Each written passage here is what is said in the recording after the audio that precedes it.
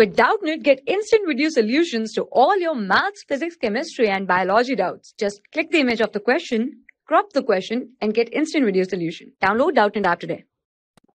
Hello. So the question is, give reasons for the following. Iron is rendered passive with fuming nitric acid. Okay, for this, I'll draw a diagram. Suppose this is the beaker and this is the nitric acid. HNO3 is present and this is iron block. Okay, this is the iron block.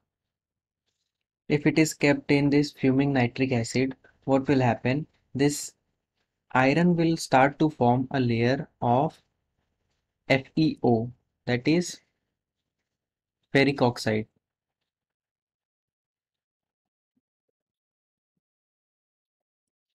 It will form a FeO layer, that is iron oxide layer. So because of this layer is non-reactive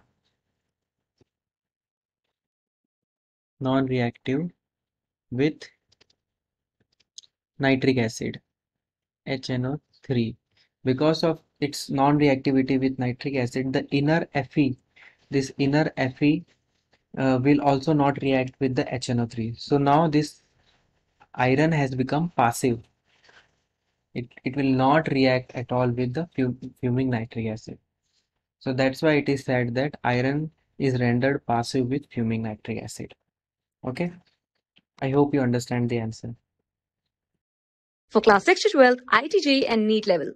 Trusted by more than 5 crore students. Download Doubtnut app today.